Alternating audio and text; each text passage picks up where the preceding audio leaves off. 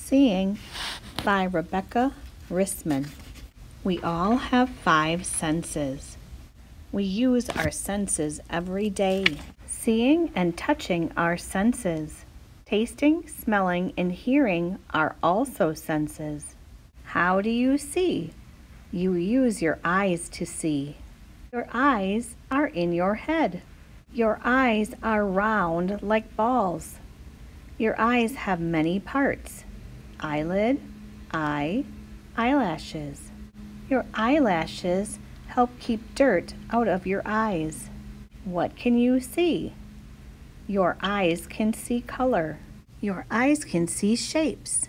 Your eyes can see things that are near. Your eyes can see things that are far away. Your eyes can see big things. Your eyes can see small things. Protecting your eyes. Sunglasses can protect your eyes. Your eyelids can protect your eyes.